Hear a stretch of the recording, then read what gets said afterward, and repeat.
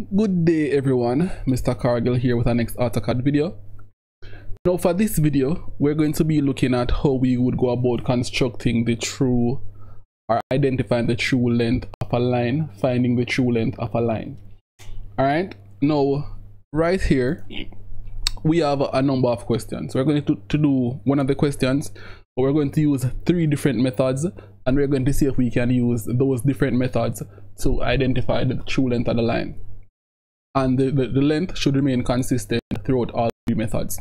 Okay, it says right here, each figure shows the plan and elevation of an inclined line. So the line is inclined, so it's like sloping and slanting, and we're viewing the plan and the elevation, but based on the angle at which we are looking, we are not able to see the true length of the line. So now we're going to try to construct the actual true length of the line. All right, so we're going to do question 1. All right, and question 1 says right here, question 1 is right here, so we're going to start off with that question.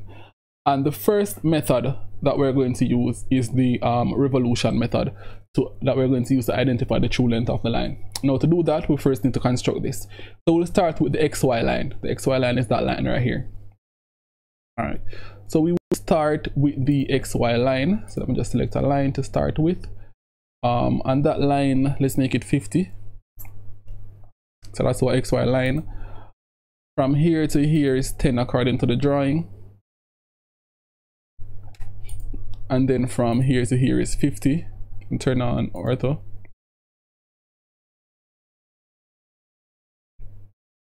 Okay, and then now all we have to do is to just join this, because we have this 50, then we went up by 10 here, went up by 50, so now we just need to join these two to get A1 B1. Okay, so let's get that, and then after we get A1 B1, from here, from this point here, we draw a line down by 25, then from over here we draw a line down by 10, and then we connect those to get AB. Okay, so let's do this. Draw a line from here to this point right here, and we have that. Then now from over here we will draw this down by 25, then draw this down by 10,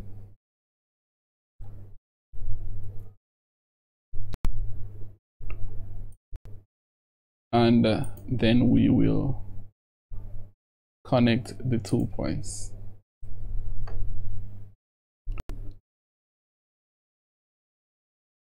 Once we've done that, now we need to label. So let me just copy this. All right, so let me turn off ortho and object snap. So this would be B1, this is A1, and this is A, and this is B. Okay, now let's change this from B1 to A1, and let's change this from A to B.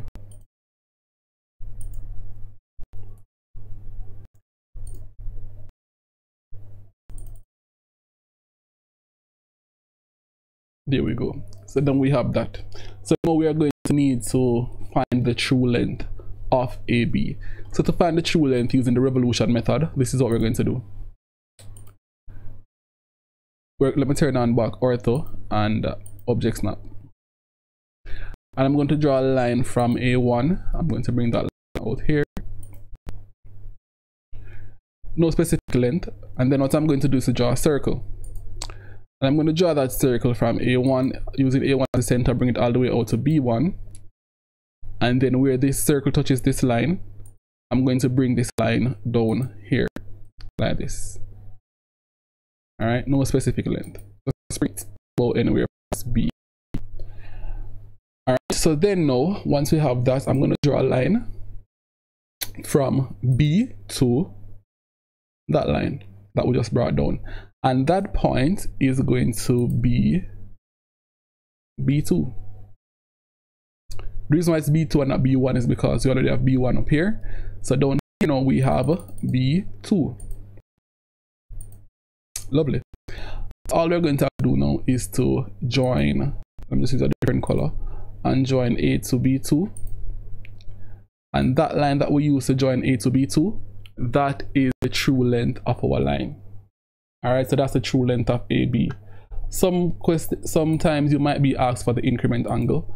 If you're asked for the if you're asked to give that angle, the true angle of inclination, not the increment angle, sorry, not the increment angle, but the true angle of inclination, you will be just, all you have to do is just to draw this line from A, bring it across like that line, and then this angle here, that would be your true angle of inclination. Okay, nice. All right, so now we're going to do the same drawing, but we're going to use a different method. So now I'm going to just, instead of doing the drawing again, I'm just going to copy the lines that we need. So let me copy that, the XY line, copy this. All right, that.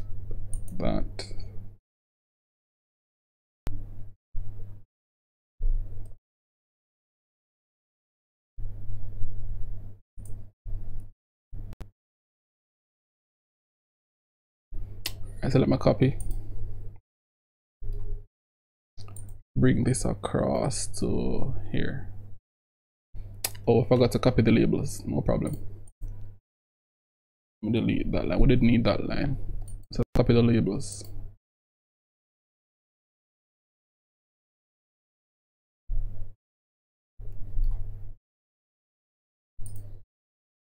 And here we have it. Now, for this method, we just use the revolution method for this one. Now, for this one here, we're going to use the auxiliary projection method. Now, to use the auxiliary projection method, this is what we are going to do. We're going to draw perpendicular lines from AB. All right, so we're going to draw perpendicular lines from AB. So from here, turn off ortho, and then right there it says perpendicular. All right, so that's a perpendicular 170 degrees. So we're going to draw this out at the perpendicular angle. So sometimes you'll see it go away. Just double click space bar, and there you get back your perpendicular line. Okay, there we have it. I'm going to need to extend it out. So there we go. And then I'm just going to click on this perpendicular line, and I am going to copy it from here, bring it to that point here, and there we have it. Now, once we have those lines, I'm going to click on AB. I'm going to select the copy command, and I'm going to copy AB, and I'm going to bring it anywhere on this line. Let's just bring it out of the drawing, not too far out, like about there. Okay, so what I did was just to ensure that I have nearest turned on in nearest in object snap, and then just click anywhere on the line and copy AB from here to here. I could use the offset command as well and offset it from here and just bring it anywhere out there. All right, so now we have that. So once we have that, this is what we are going to do. We're going to take the distance from the XY line. This line here is our XY line. Actually, let me label the XY line so that we do not get confused. So let me just copy A and bring it to this point here. Change this to X, and then over here we would have Y.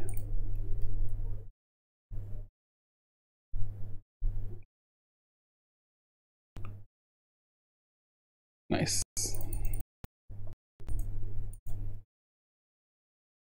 All right, so XY line. Now, once we have that, we are going to take the distance from X to A1 right here. That distance we know is 10, but we can just measure to make sure. So this distance should be 10, and it is indeed 10. Okay, so we are going to now offset by 10.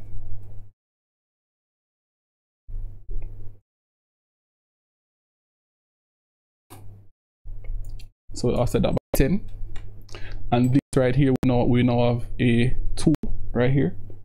Would have a 2. All right, and then this distance from here from Y to B1, let's see what that distance is.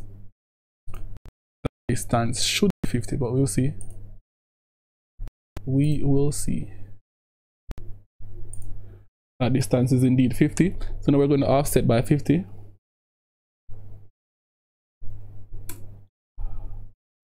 this distance from here to that point there is 80. We need to extend this a little bit. Let's just extend it to meet there. There we go. So right here now, so this line here would be x2 y, well actually it would be x1 y1, so this line would be xy1 y1. So right here we would have a2 b2. So let me copy. So that's a2, and this point here is b2.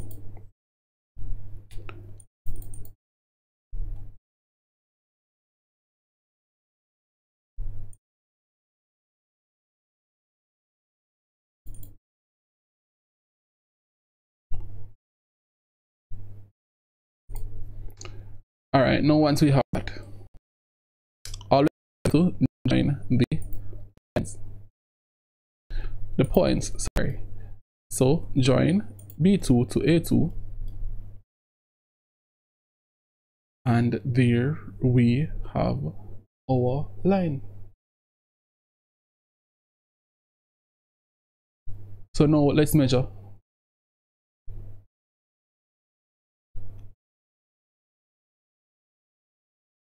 This distance here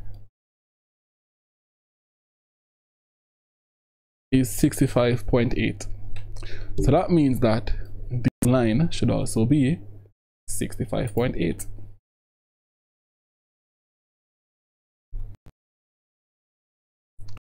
And it is indeed 65.8.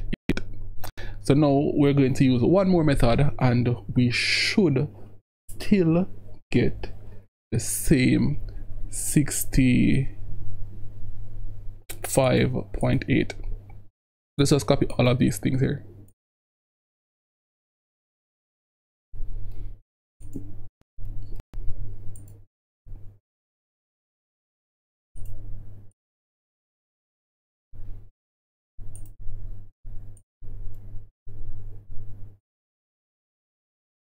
All right, so let's copy these from here, bring them over here. If I got one line, I can just draw about that line. Actually, let me just copy it. This line a1x, there we go. Nice. All right. Oh, I also forgot this line here. Let me just do this.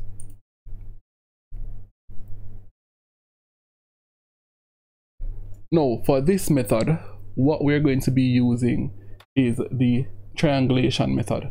Okay, now with the triangulation method, we are going to bring across a1 here. Actually, yeah, let's bring across a. I'm going to bring across a here, and I am also going to bring across b here.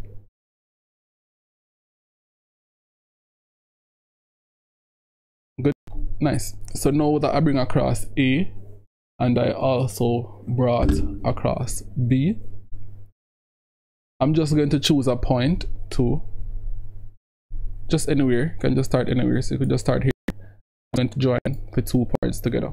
Okay, so once I've done that, now from here, what I'm going to do is I'm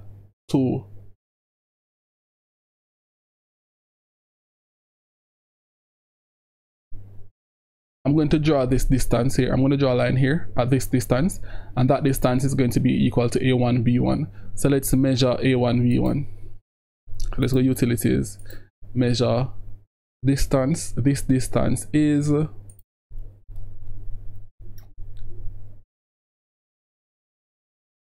64. Okay, so that's 64. So that means that from here I'm going to draw a line that is going to be 64. All right, so I could just do this. I could just trim this, or enter and just trim this. Could have also used an arc or a circle to get it, but I'll just trim it, and then I'll just draw this from here, 64. So this is 64 here. Okay, so now let's give these points some names. So let me copy and give our, you can give our any names we want. Let me, yeah, let me turn off ortho and object snap. I don't want the points to snap to the line. Okay, so we could call these, let's call this K, and let's call this L,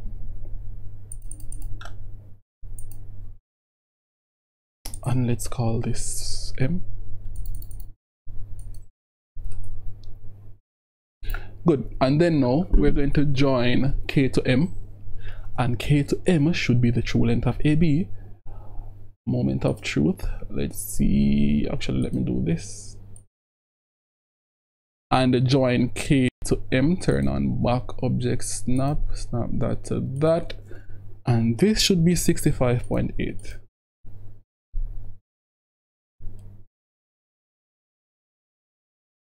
It is 65.7, and if we, and it's because it is set to decimal point, and if we were to just take off the decimal, it would basically be the same thing. Okay, so this is 3 different methods that you can use to identify the true length of a line.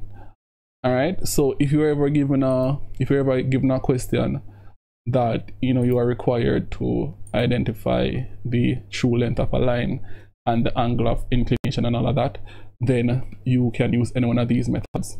Okay, so like right here, this angle of inclination here is 13, and this angle is also 13, the length is the same and everything. So we have the revolution method, we have the auxiliary projection method, and we also have the triangulation method, all of which you can use to identify the true length of a line. All right, so I do hope you found the video helpful. If you did find the video helpful, please drop a like and a subscription. We're very close to reaching 1000, and thank you for your continued support, and have yourself a wonderful day.